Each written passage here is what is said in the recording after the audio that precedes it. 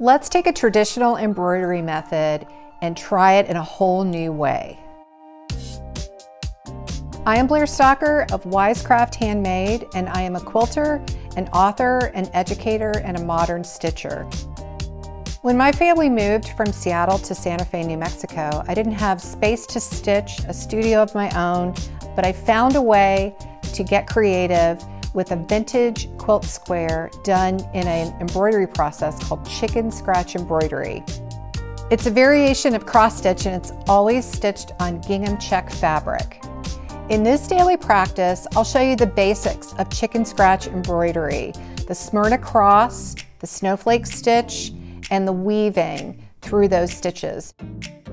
I'll show you how to stitch 24 motifs that we will put together and stitch up in a sample book.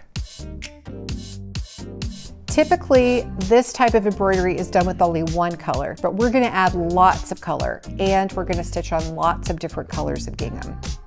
It's relaxing, it's meditative, and what's great is that I can take it anywhere. All you need is a piece of gingham and your needle and thread, and you're ready to go.